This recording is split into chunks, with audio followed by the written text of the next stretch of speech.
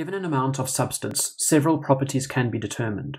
These include mass, number of moles, temperature, volume, color, concentration, viscosity, pressure, and various properties relating to energies.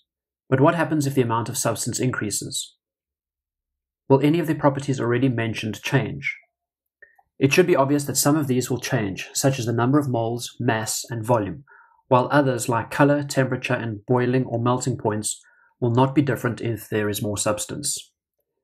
The properties that are not affected by the amount of substance are called intensive properties, while those that are affected are called extensive properties. Extensive properties include those already mentioned, as well as many relating to energy. It may be easier to see this if we include the common units for each property. The more substance we have, the more energy the system will contain. Another consideration of certain extensive properties is that we can divide by mass, and we are left with specific properties.